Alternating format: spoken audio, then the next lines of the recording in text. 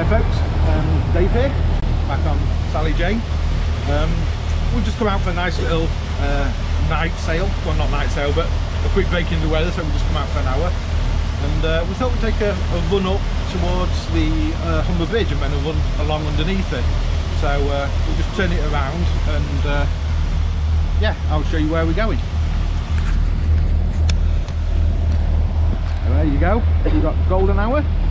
This is the Humber Bridge, and we're just going to head straight underneath it and then turn left, go down that south side, and then we'll go along that south shore and then back towards the marina, which is over there somewhere. So the lovely old chocolate river there on form as always, muddy and mucky. We're still on the flood tide, so the tide's still coming in, it's not at full depth, so we're travelling with a bit of tide as well, but we're only travelling slow because Emma's driving, so we're only doing 5.6 knots, which is very slow for this boat.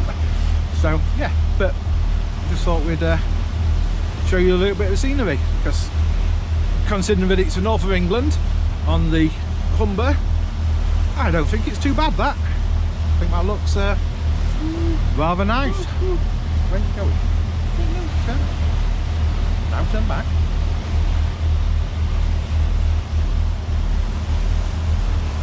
Yeah, well, I'll put the camera down now and yeah, just let you enjoy it for a bit.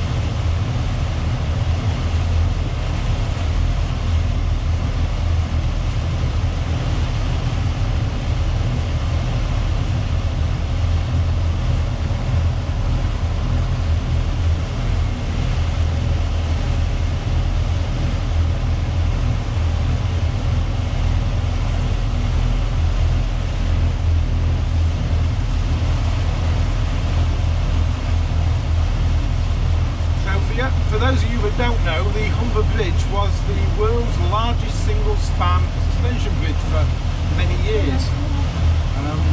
It has now, since then, been overtaken by a fair few others, but it's still quite an engineering marvel, and I do love to come and go underneath it and have a quick look up. It's very fascinating how it works. Its posts are that far apart that if you photograph them from far enough away, you can actually see that they're leaning away from each other slightly, and that's not because they're not built vertical, because they're built vertical base to the ground, but they're that far apart that the actual curvature of the earth makes it look like they are spanned apart. So yeah, useless facts of information for you today.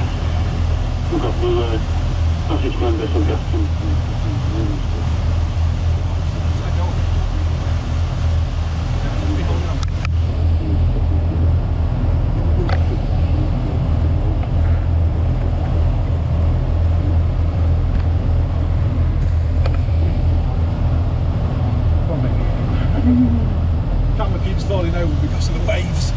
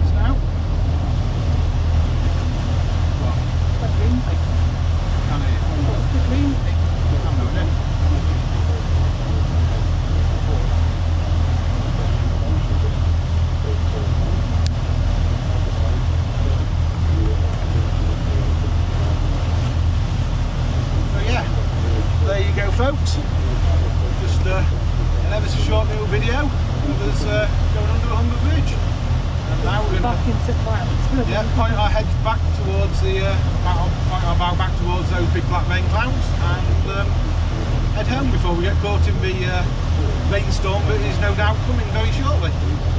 So see you all later. Bye.